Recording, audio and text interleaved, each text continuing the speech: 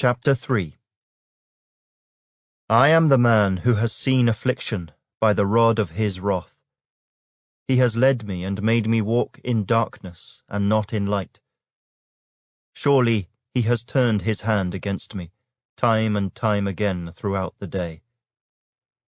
He has aged my flesh and my skin, and broken my bones. He has besieged me and surrounded me with bitterness and woe. He has set me in dark places, like the dead of long ago. He has hedged me in so that I cannot get out. He has made my chain heavy. Even when I cry and shout, he shuts out my prayer. He has blocked my ways with hewn stone. He has made my paths crooked. He has been to me a bear lying in wait, like a lion in ambush. He has turned aside my ways and torn me in pieces. He has made me desolate.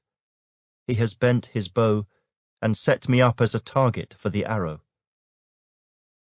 He has caused the arrows of his quiver to pierce my loins. I have become the ridicule of all my people, their taunting song all the day. He has filled me with bitterness. He has made me drink wormwood.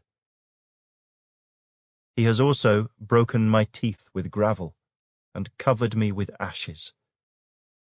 You have moved my soul far from peace. I have forgotten prosperity. And I said, my strength and my hope have perished from the Lord. Remember my affliction and roaming, the wormwood and the gall. My soul still remembers and sinks within me. This I recall to my mind, therefore I have hope.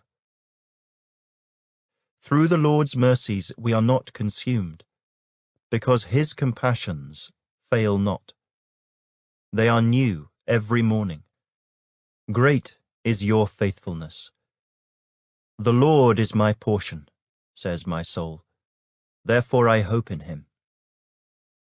The Lord is good to those who wait for him, to the soul who seeks him. It is good that one should hope and wait quietly for the salvation of the Lord. It is good for a man to bear the yoke in his youth.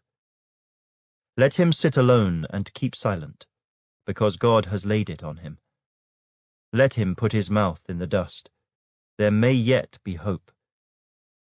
Let him give his cheek to the one who strikes him, and be full of reproach. For the Lord will not cast off forever. Though he causes grief, yet he will show compassion, according to the multitude of his mercies. For he does not afflict willingly, nor grieve the children of men. To crush under one's feet all the prisoners of the earth, to turn aside the justice due a man before the face of the Most High, or subvert a man in his cause, the Lord does not approve. Who is he who speaks and it comes to pass, when the Lord has not commanded it? Is it not from the mouth of the Most High that woe and well-being proceed? Why should a living man complain, a man for the punishment of his sins? Let us search out and examine our ways, and turn back to the Lord. Let us lift our hearts and hands to God in heaven. We have transgressed and rebelled. You have not pardoned. You have covered yourself with anger and pursued us. You have slain and not pitied. You have covered yourself with a cloud, that prayer should not pass through. You have made us an offscouring and refuse in the midst of the peoples. All our enemies have opened their mouths against us. Fear and a snare have come upon us, desolation and destruction. My eyes overflow with rivers of water for the destruction of the daughter of my people. My eyes flow and do not cease, without interruption, till the Lord from heaven looks down and sees. My eyes bring suffering to my soul because of all the daughters of my city. My enemies without cause hunted me down like a bird. They silenced my life in the pit and threw stones at me. The waters flowed over my head. I said, I am cut off. I called on your name, O Lord, from the lowest pit. You have heard my voice. Do not hide your ear from my sighing, from my cry for help. You drew near on the day I called on you, and said, do not fear. O Lord, you have pleaded the case for my soul. You have redeemed my life. O Lord, you have seen how I am wronged. Judge my case. You have seen all their vengeance, all their schemes against me.